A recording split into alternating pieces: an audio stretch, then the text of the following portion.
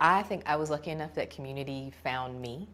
So when I was at Florida State University, and the engineering college is joint with Florida A&M University, and so when I got to the campus my sophomore year, I just had one class, but it was lucky enough that someone said, "Hey, you should come be a part of the National Society of Black Engineers." And I had never heard of it before, had no experience with it, and I was like, huh, that sounds interesting. So I started going to meetings, became really involved, and that's really where I found my community, not only while I was in school, but they are still my community today. They're the people that I know they'll go to bat for me when it matters. So that's really, as far as community is concerned, I was really lucky in that respect. One of the programs I work with is Access Computing, and we're one of the National Science Foundation Broadening Participation in Computing Alliances. And we specifically have resources for students with disabilities studying computing fields. So we are always looking to find new folks, bring them into our community, our mentoring community, and hook them up with resources to go to conferences or do undergraduate research. And so we work with students from across the country. So I'd love to find more folks. And seek out advocates and allies in your community. There's probably faculty in your department that have some interest in accessibility or broadening participation, even if they don't know anything about disability. Teach them.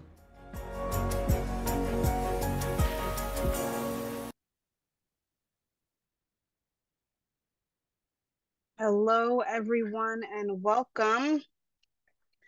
Thank you so much for joining us this morning, this evening, depending on where you are. Thank you for joining us for the Policy to Practice webinar, Impacts on K-12 Computer Science Education. I am Manika Allen. I am the Program Director for AiiCE. I am joined by our lovely moderator, Shana Glass, who will introduce our wonderful panelists. So our moderator today is Shana Glass, a member of AiiCE's Steering Committee and Policy Constellation Lead.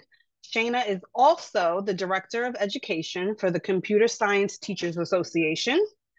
Prior to her time at CSTA, Shana spent 16 years in education, including as the Program Director for K-12 STEM and Computer Science for Aldine ISD. Shana, please introduce us to our wonderful panelists. Absolutely, and thank you so much for introducing me. I'm going to start off by introducing Sofia de Jesus. She serves as the Associate Program Manager and Spanish Outreach Director at Carnegie Mellon University's CS Academy and is the author of Applied Computational Thinking with Python, Design Algorithmic Solutions for Complex and Challenging Real-World Problems, with the second edition on its way here in January. She has over 20 years of experience in education and educational publishing, and she understands the balance need to reach students and provide environments that allow students to be creative and innovative. Next is Alexis Cobo, soon to be Dr. Cobo. She's working to receive her doctorate in curriculum and instruction in educational technology from the University of Florida with a focus in computer science this next month. Prior to beginning her studies, she worked in general studies as well as computer science and educational technology for over the last 16 years. She is currently a research fellow at the national nonprofit CS for All. And Alexis's research interests include inclusive and equitable pedagogies as a means to reduce barriers to the inclusions of students with disabilities in K-12 CS education. Next up is David Lockett, who serves as the Grants Proposal Development Specialist and CIO for the SACS Data Science Academy, promoting data science with robotics and NASA geospatial and extraterrestrial big data for grades 9 through 12. The project combines robotics and big data at the Meharry Medical College School of Applied Computational Sciences.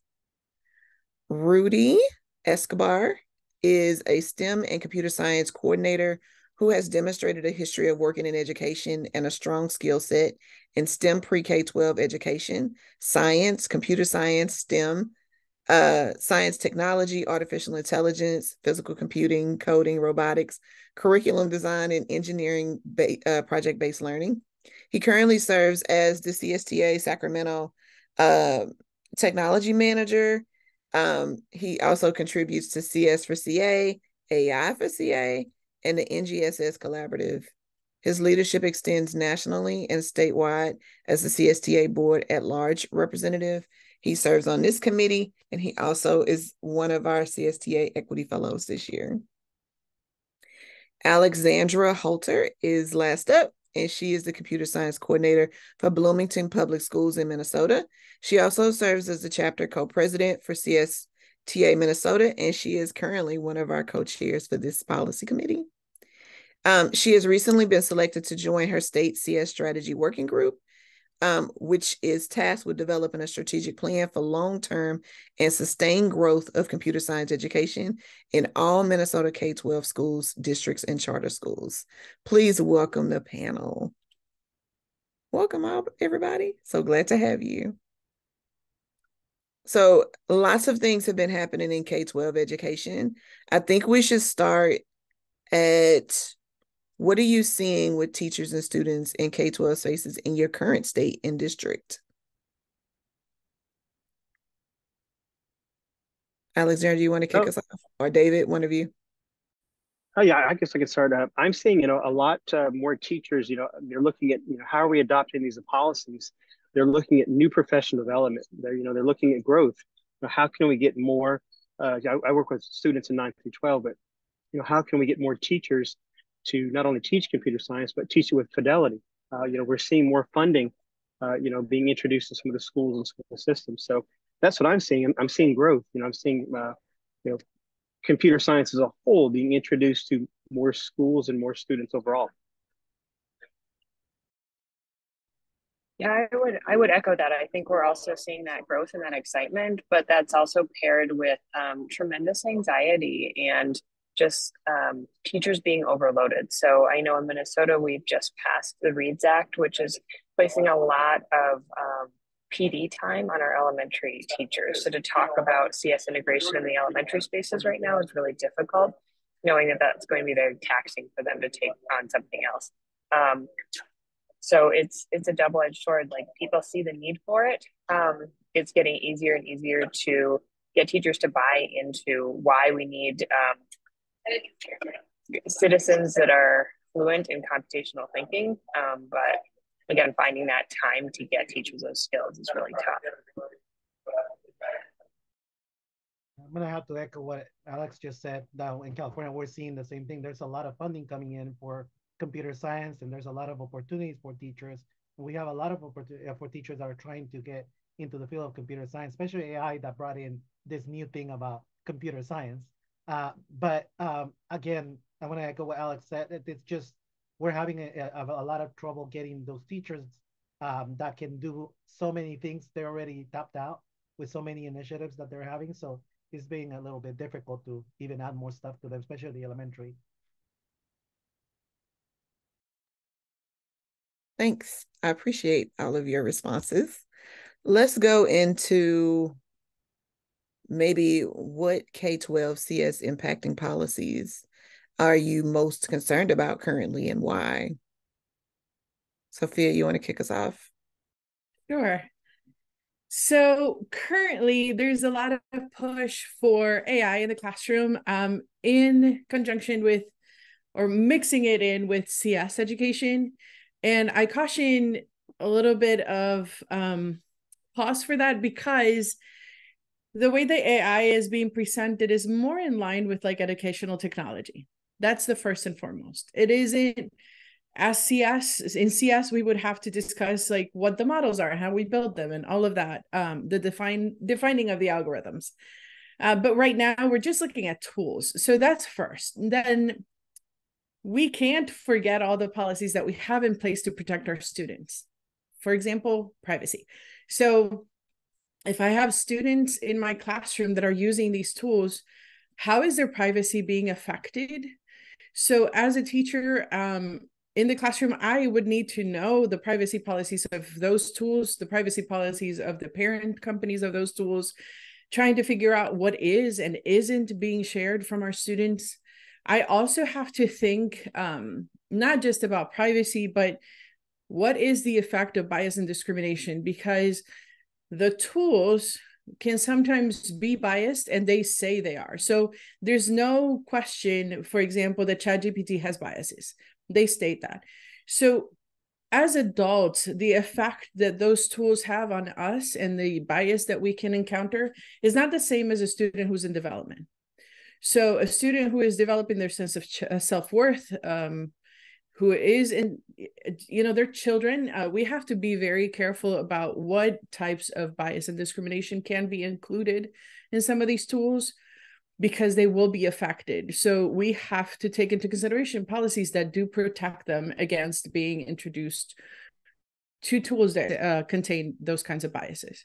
So for now, there's a lot more, but I think that currently those are some of the main concerns I have in terms of being very careful about the policies in our states, our districts, and also the policies of the tools themselves and how they affect the children in the classroom.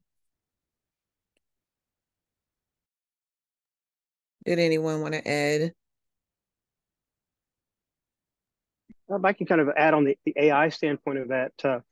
Recently attended the AI Institutes, and within that, they're expanding AI, and they looked at some of the tools within CS, and they said, hey, how can we make these tools not only equitable, but how can we make sure privacy is protected? So, echoing off some of those same points is, how can we make sure those tools for all students, not just 9 through 12, but for K-12 are not only equitable for students, but safeguard their privacy in a way that's positive to their learning and understanding as well. Yeah, I think I want to jump in as well.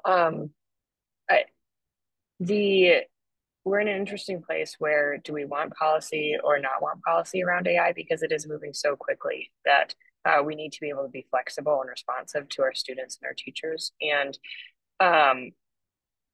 AI is actually really pushing us to a place where we're able to get computational thinking and those skills into classes that we've never been able to get in before. We have high school English teachers asking about how do we bring this in and talk about the ethics around this.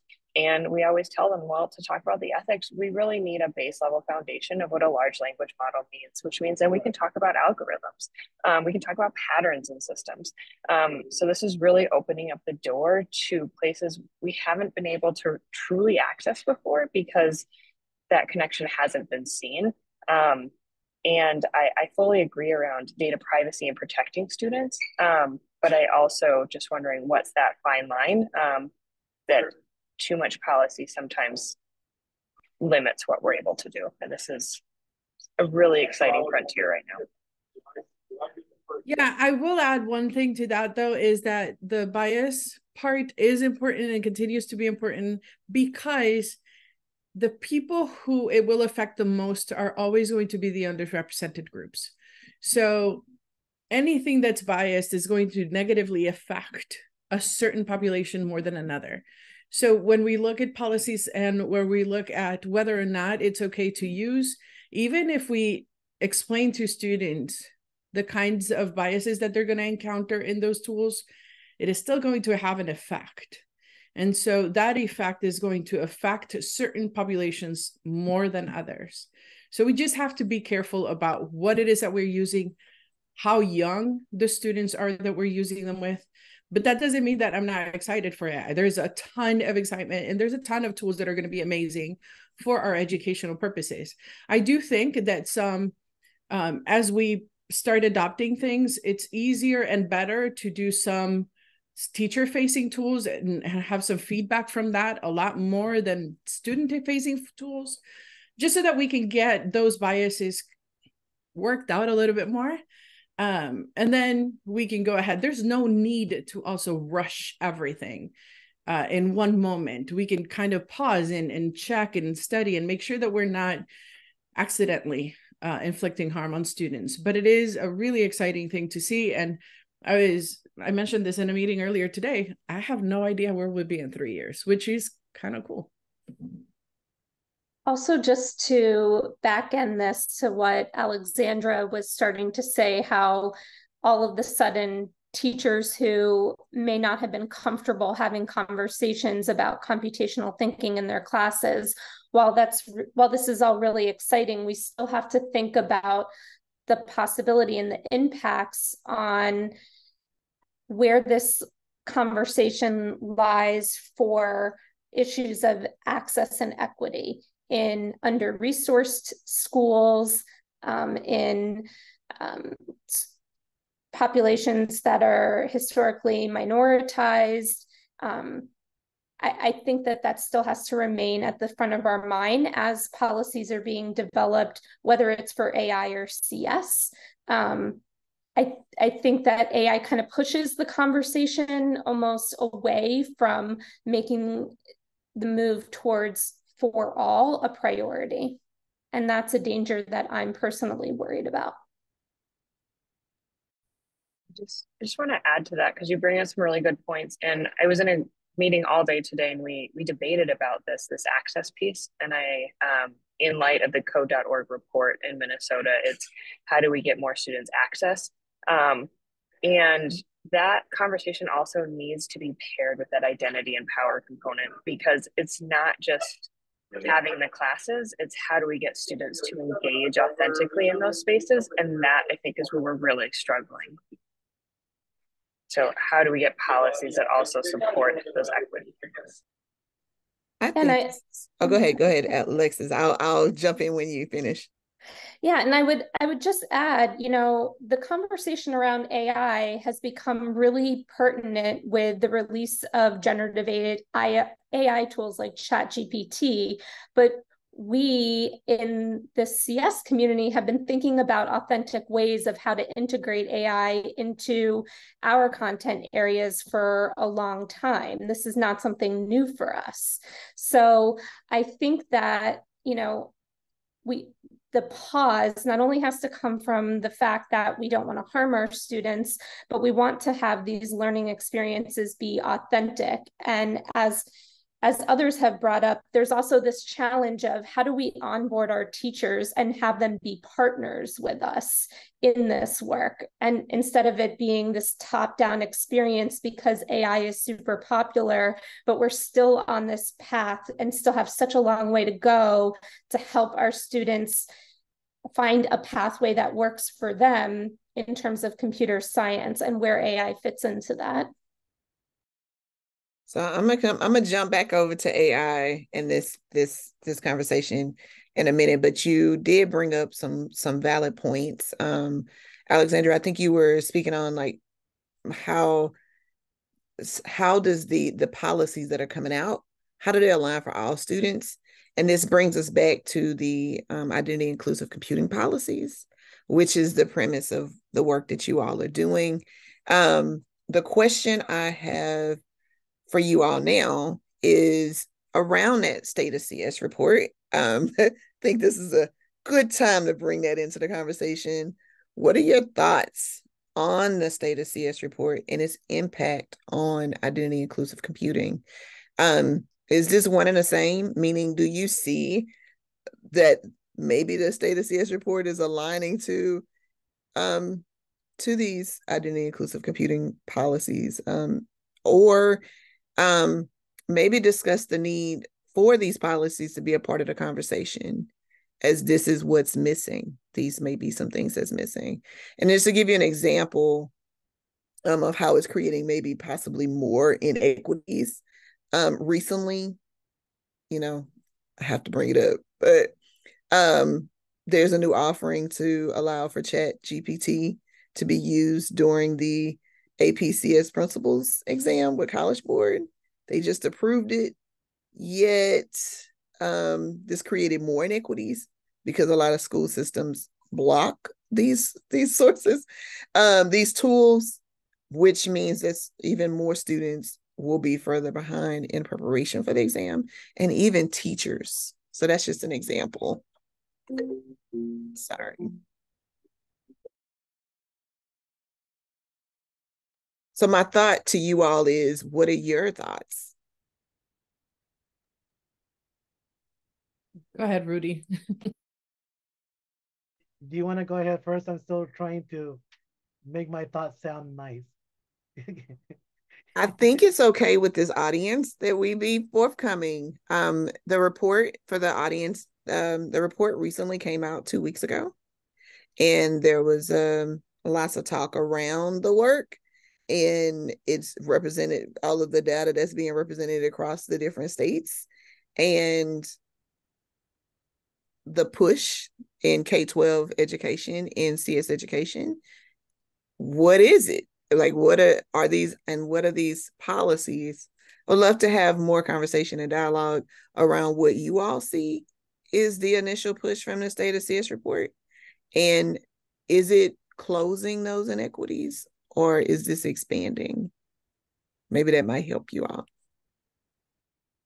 So when I think about that conversation and think about we can look at that data in different ways, right? So data is good, data could be bad depending on how you portray the data. So the data can be attractive because it says, well, yeah, for example, in the case of California, we are very low on the level of having computer science and access in computer science. But then at the same time, when you ask that question, Shayna, about the inequities, I think about, okay, so what are some of those recommendations? Let's have an all high schools requirement from now on. And California is a very diverse state, where then we start to have issues where not all schools have access and opportunities the same way as everybody else does. So what are those policies? What do those policies do when they go up so thinking so high without thinking about all the little pieces that are happening in different school districts, teacher shortage that we have a lot in California as well. So all those things does worry me a little bit about how we look at these reports and say this is one way to go about it.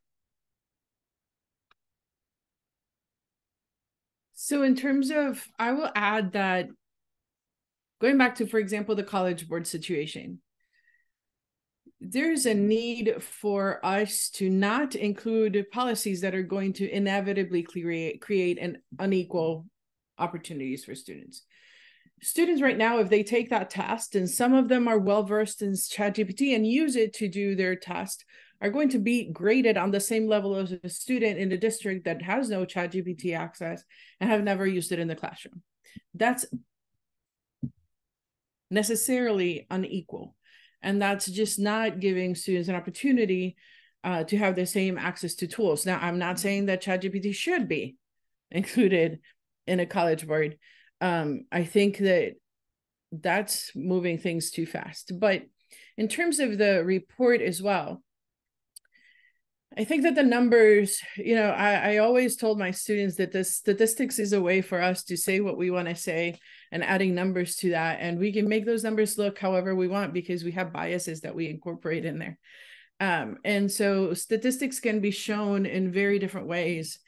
We can say that, 57% of schools are offering CS, but then we look at the footnotes and we say that 5.8% of students who are actually taking CS in high schools. And part of the reason for that is how we're counting. So we need to look more in depth as to who is actually in the schools that have these classes and which classes are being offered, how are they being offered. For example, am I counting a school that has 1,500 students, one elective that serves 30 students a year? That's not accessible, it's available.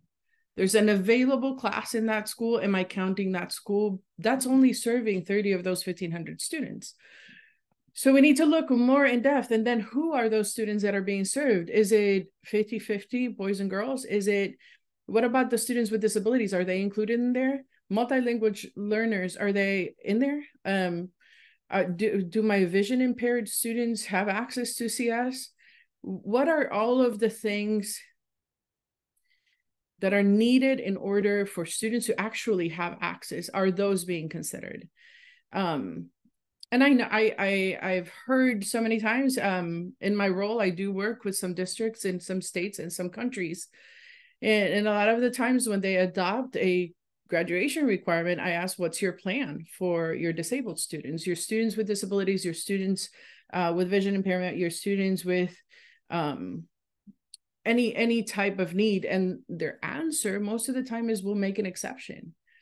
And that's just adding to the gap that exists between access for different communities. So that shouldn't be our answer. And I know that there's a lot of work to be done there, but I do think that we can do better in the way that we collect and share data, so that we know more about the numbers of each group, not just necessarily, because a lot of the things are based on race and gender, but there's a lot more in terms of identity inclusive besides just race and gender. Building upon what Sophia just said, it's clear from the report that there's a push for access and participation, meaning having a course offered and having folks counted in the course, and that's it. But the quality of what might be offered is very different. And if we're looking at this as well from an identity inclusive lens, one of the tenets from K-12 is to provide comprehensive educator preparation. So how are we doing that if we're just kind of racing to say courses are offered and students are receiving the course? I think that that's a big red flag.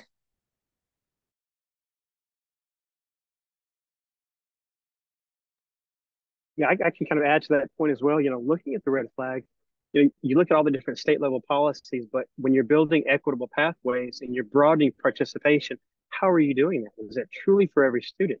Are you looking at the pathways for teachers? Are you giving them the professional development and the training that you need? We've got funding that's being distributed to specific states. We've got decentralized data, and we've got this growth. But how are we building those equitable pathways? How are we broadening participation in a way that's equitable to all students, identity and understanding? Excellent, excellent. And we have a question that kind of aligns with that, David.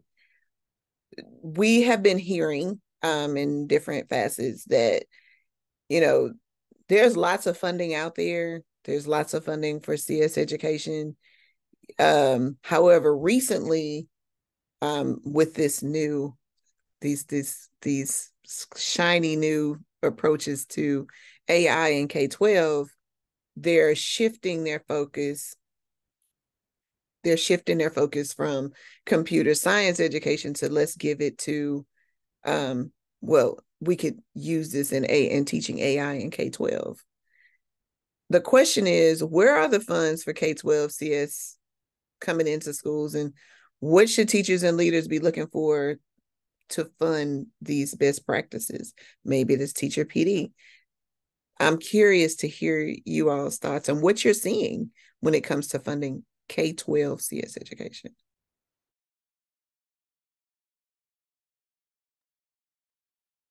I'll jump in. I can only speak for my state. So again, I'm in Minnesota, and most of our funding is coming from the local level. So it's the districts, it's through tech referendums, it's through micro grants. We were able to get some funding with our most recent and only CS Ed legislation, which passed last year. We asked for $4 million and we got $500,000. So again, it's not zero. So we're gonna celebrate the small wins. But I don't know where the funding comes from, especially for schools who are already taxed. I mean, getting grants really requires somebody on your staff who has the time and the expertise to do it and go after it. So again, I think that just kind of adds on to the inequities we're seeing. So I can share some of my experiences in terms of funding. I work for Carnegie Mellon University, and we have a project. So our project provides free curriculum for schools and free PD. But the thing about that is that free PD, we can offer it virtually, right? So sometimes we'll work with districts who want something in person. but we don't have funding for that, or we may not have funding for that in that moment, because again, we don't charge. So districts will work with their states and to try to see what types of funding they could use in order to get us there so that we can provide the training. That comes from different grants, different things that they've done through federal funding. Some of them work with NSF grants. So like, for example, in Puerto Rico, there's some NSF grants that allow for professional development to be done. But as a project ourselves, we need funding. So that funding can sometimes come from other organizations. And it is a little limited because usually that funding is geared towards interests that align, right? And right now there's a lot of alignment with AI tools, but not necessarily for the CS itself.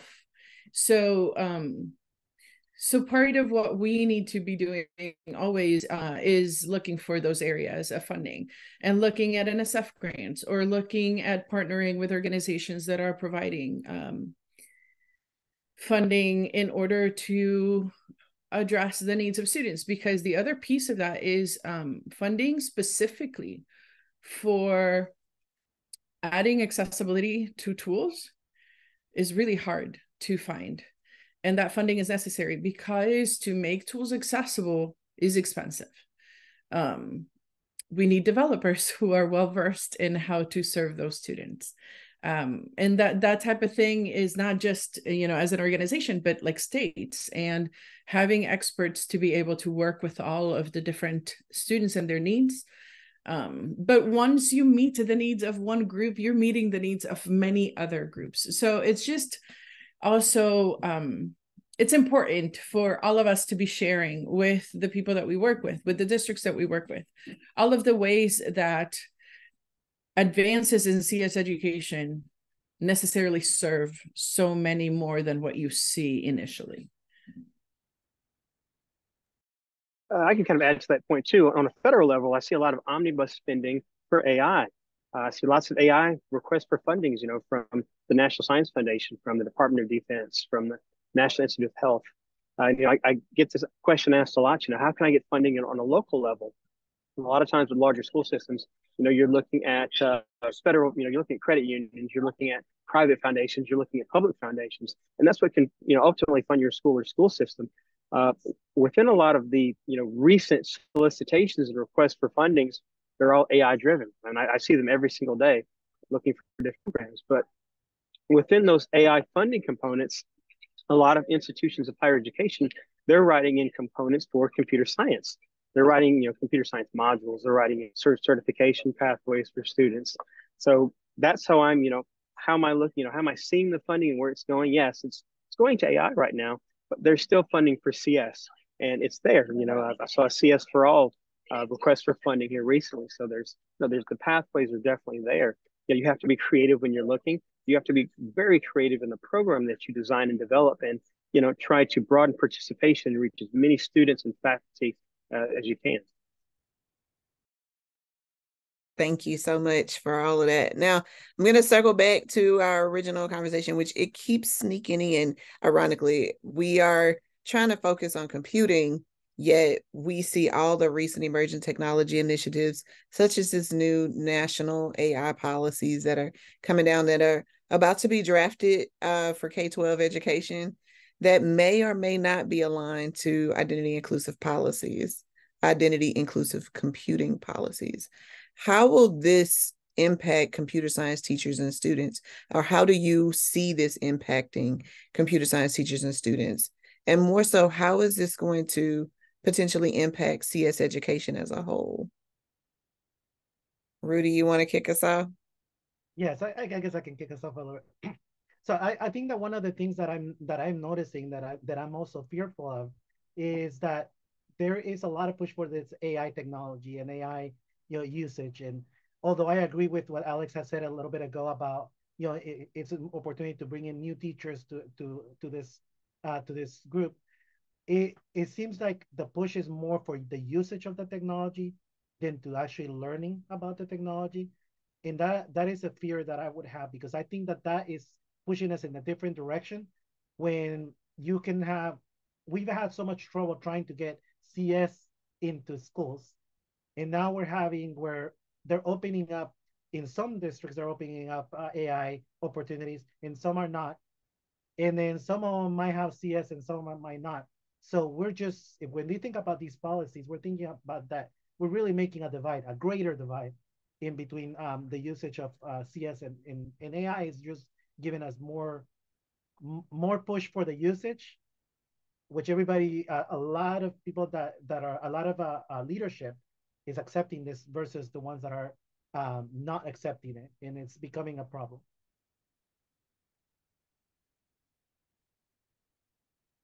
Anybody want to add to that, Alexis?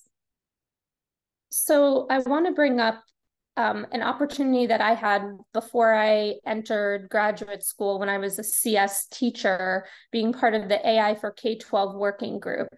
And what I really enjoyed about that experience was I was a teacher brought in to think about how to incorporate AI concepts in the grade band which I worked, 3 to 5, grades 3 to 5, and having these conversations with these incredible researchers and advocates and policymakers from around the country, and sitting there advocating from the teacher's perspective, how will we add these concepts and skills at the elementary level at that point from where I was sitting into our CS content?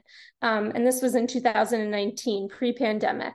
And, you know, it's super important to think about, when adding something new, having practitioners alongside of you. And this would be something that I would say is important when advocating in general, that if you are in a position to bring teacher voices of all different capacities alongside of you, that will impact how it's implemented in the classroom and can impact student outcomes.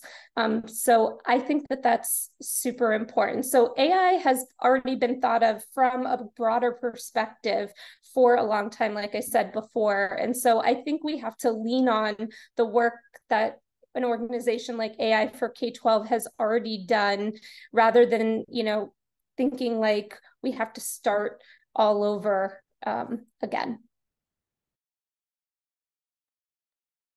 To echo what Alexis was saying, practitioners, teachers need to be part of every conversation. There's a divide that happens a lot in every discipline. This is not CS related only, but there's a divide that happens between academic research and practice. And so we need to not do that, because a lot of times it's just so disconnected that the research is just behind the practice, because teachers are doing all the work anyway, and they've already beyond what the research is telling them to do. And so that's why there's a lot of back and forth there, and a lot of feelings, but that's why teachers need to be part of the conversation. They've already been doing a lot of the things that researchers are trying to figure out. And there's also the need to listen to other groups at the research side. Women in AI ethics have been doing a lot of work. There's a lot out there for us to look at and see and hear in terms of some of the things that could go wrong because of how we implement. So we need to ensure that we're not just, and I know I say shiny a lot, but there's a shiny little object, and we kind of just get distracted by that shiny object and forget to look at what that shiny object is affecting and who is affected by that shiny object. And so there's a lot of need for the conversations to happen with a lot of levels in the same room. So now let's talk to the teachers and then let's talk to the researchers afterwards. Or like, no, it has to be in the same room. There has to be, because teachers have a wealth of knowledge and data at their hands that they might not have published, but they definitely have it. So it's just important. And I just want to echo what Alexa said. Teachers have to be part of this. Otherwise, we're going to create a lot more issues than we solve. I want to go back again to what Alexa said as well, just because those of us who have been working with AI stuff for years know that there, like what she mentioned about AI K-12, there's already a lot of work that has already aligned to the policies that we have, that we're thinking about already, the inclusiveness, we're thinking about identity. And I mean, if anybody hasn't seen those resources, they're great resources. And those are things that we need to think about instead of trying to push now to the shiny thing that Sophia talked about, that we have in the edtech world now, that is trying to push towards, let's use AI, let's use this technology, and a lot of push towards that. And we're starting to get that, leave that space in between what CS is and what the usage of AI is. And we have to be very careful with that, to go back to the basics and use and allow what it's already out there, support that work and use that as the frame.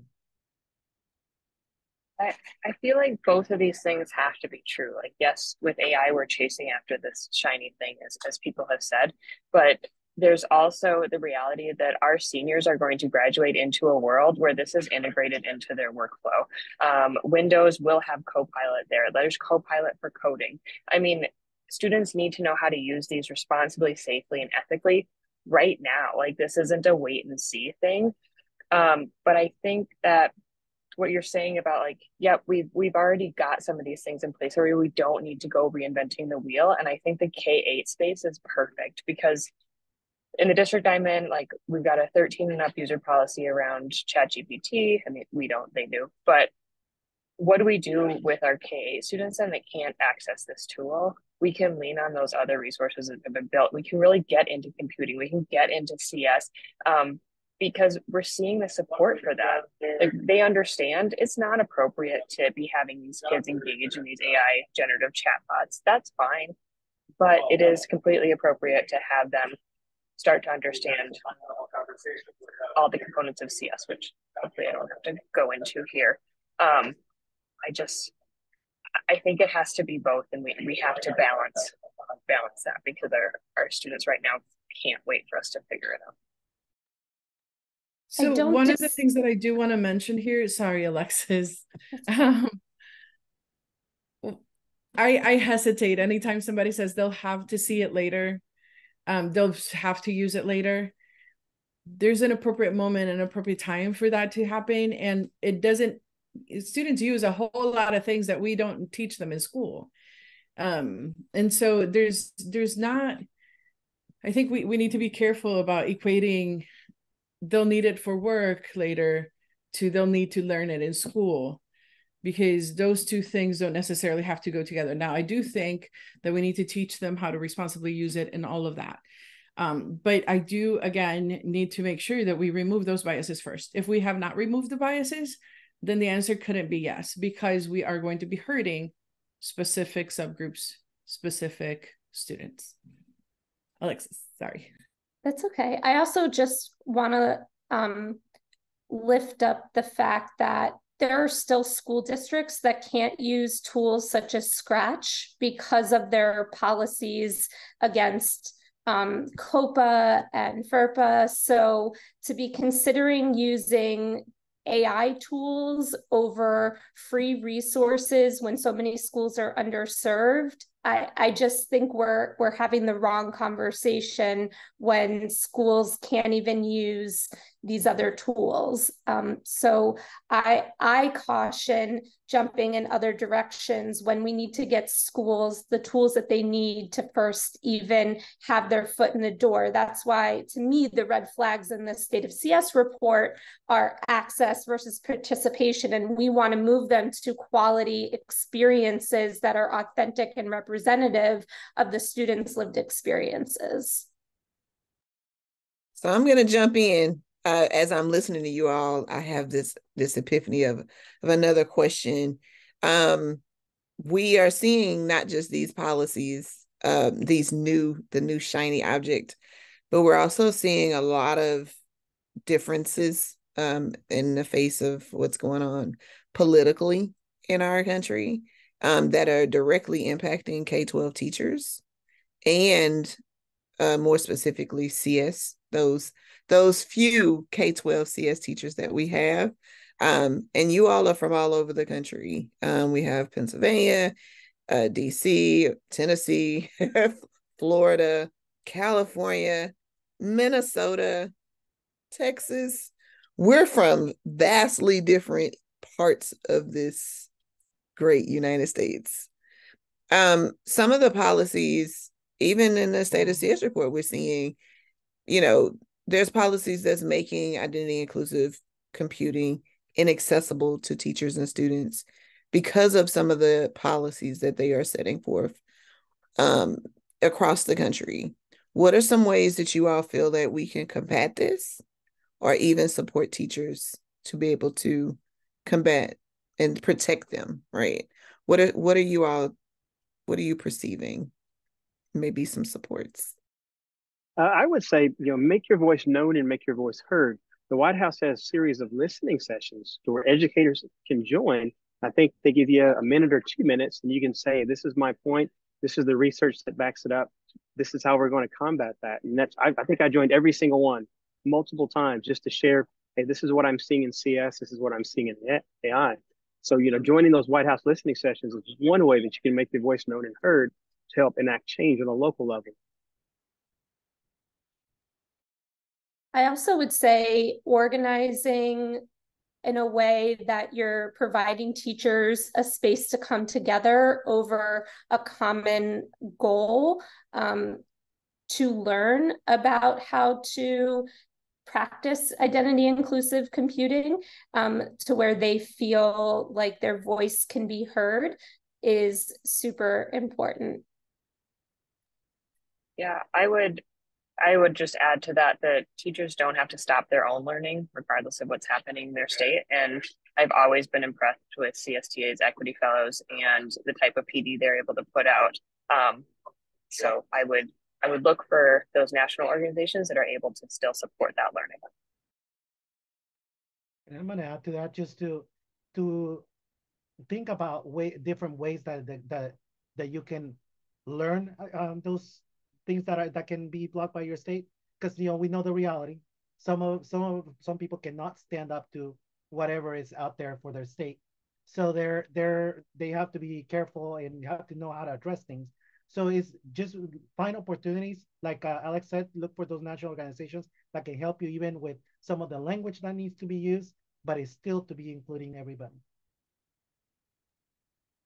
I just want to add that having been in places where you can't be fully yourself and now in a place where I can fully use my voice, those of us who have that privilege need to use it because the only way to make change is to ensure that everybody has access to this privilege of being able to say, like, hey, here I am. This is who I am.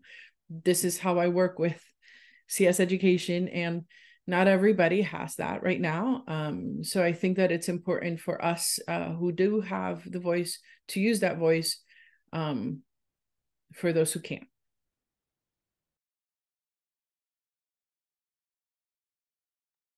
So we have a couple of more questions that came through before I give a closing question.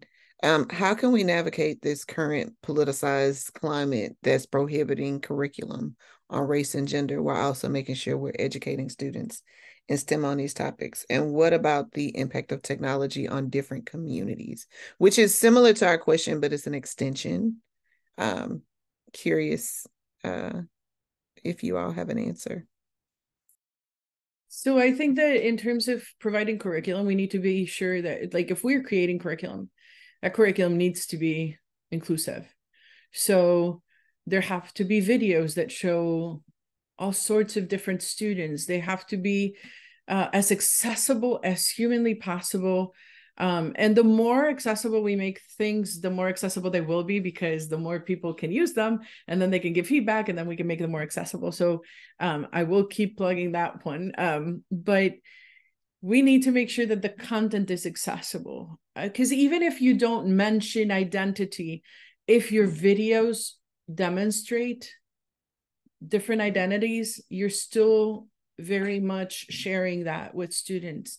And I want to say that we need to move to being completely open about like being able to be fully yourselves in the classroom, but we need to make sure that they have as much as humanly possible that's not going to get them, fired, because we want to make sure that the teachers are also safe. And it's a hard thing to be when you want to be fully yourself, and you are not allowed to be based on some policies in your state or district. So I do think that and I say we because I am a curriculum provider, we have a responsibility to ensure that what we put out there is as inclusive and accessible as possible, so that teachers who may not be able to say it out loud can still see it. Adding to that question, we have one from a state lead who says that they also remind all that school districts at the local level are where policies are set, and what resources are there to share with local school boards that may lack the important content guidance. Any recommendations or any suggestions from that lens? I think a great starting point would be to engage with the local CSTA chapter and be able to bring them into the conversation. So that way they can provide hopefully some content area expertise if they don't have a state CS representative.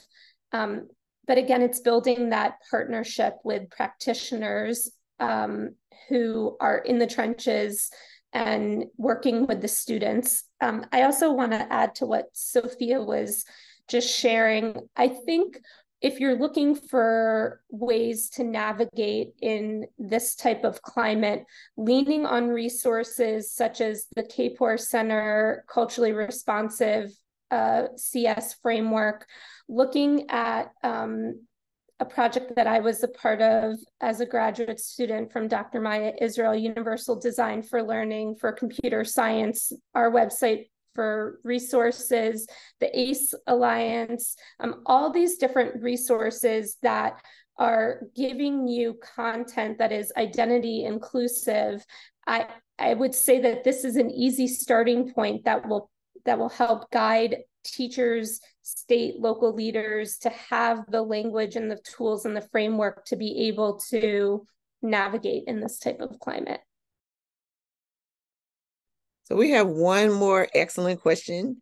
How can youth or undergraduate students get involved in this advocacy work for inclusive and equitable K-12 CS education? Seeing as though all of you come from various different lenses and to support either students directly or the teachers who support those students, we really love your input and recommendation of where students can go or youth can go to support the work that you all are doing. I think that one of the ways, at least what I see with us, is get in touch with county offices or departments of ed, if there's possible, something that is close by to them. Again, what Alexis mentioned about CSTA chapters, there's a lot of CSTA chapters, local chapters that can also welcome these undergrad students. We are actually doing that with our AI for CA group that we are welcoming undergrads. And that's an opportunity for them to connect and start to see some of the work that is being done, and at the same time begin to learn how to advocate in this group. One of the spaces that had the most impression on me, as well as the students that I've worked with, is being a robotics coach. The first organization, first Lego for elementary school students, the first tech challenge, first robotic challenge, has really made an impact on many students that I've worked with and given them tools to help them advocate, as well as scholarships, and given them a place where they feel like they have a voice to really show who they are. I would highly encourage students to check out different out of school time providers, as well as, like Rudy said, school counselors, and then also organizations like NC WIT that give undergraduates an opportunity to continue and provide mentorship for them. So I can add in as well. Look at some of the various federal agencies, NASA, National Science Foundation, Department of Defense. There's all kinds of opportunities for students, whether it's K-12, undergrad, or graduate students. Looking at these different programs, they're laid out in a way that are, comprehensive for understanding and can, build on pathways for students. So definitely check out some of the, federal agencies that have opportunities available. And I just want to add that there's a lot of advocacy that is done by students in K-12 and undergrads without us, the adults in the room. I've seen incredible work, incredible organizations come from their advocacy. So I would urge anybody who's interested to see what others have done and try to figure out how to best serve the communities they're in. Of course, if you see any one of us, I'm sure we are happy to talk to students as well. But I would just say, don't wait for the adults. Sometimes they can get so much done by using their voices. So I would encourage them to do so. The final question I have for you all is this is called the policy committee. This is the CSTA educator-led, teacher-led policy committee, yet we have two lenses of duality. And we've discussed that this is one where we address policy, but also are working to build teacher or leader advocates in advocacy. So what advice would you give to K-12 teachers regarding advocating?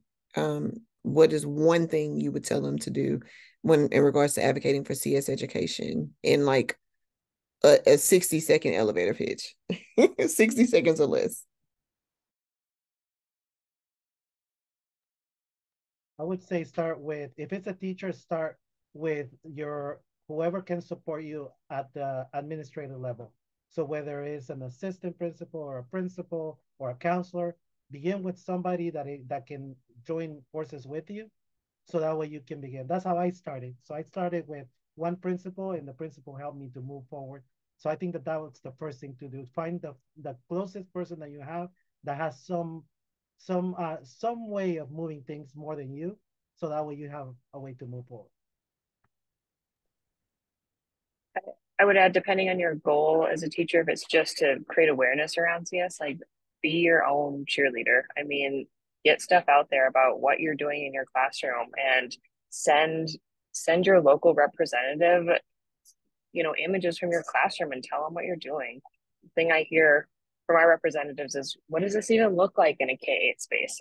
So show them what it looks like, help people understand why it's important and the joy it brings. So nobody's going to do it. Just get out there and show off. Just show off. Building upon that, while it's not as safe of a space anymore, social media, that's how I started building my community and finding my voice as a CS educator. But showing just pictures from my classroom led me to connect with other educators and finding strategies and practices and resources. So being open to sharing what your room looks like. I can add, make your voice known, email your representatives, call them, ask them for funding, say, are there funding opportunities available? Attend meetings, they're going to say, hey, this teacher's invested, let's see what we can do. So make your voice known. I appreciate you all. I know the audience does as well. I want to give you all a round of applause and thank you for spending time with us today. I think we are coming to an end. I'll turn it back over. Thank you so much, Shana, and to our wonderful panel for your insights and your advice and your experience. Just a few reminders, the recording for today's session will be available in a few days on our website under resources. And we just dropped the link for our next event, which is a conversation with the AiiCE Student Advisory Board. considering identity and inclusion in computing spaces, scheduled for Tuesday, January 23rd. It's not often that we get to hear directly from the people that are impacted by the decisions and things that we're doing. So that will be a great conversation to just come in and listen in on. Thank you so much again, and we hope you all have a good night. Thank you.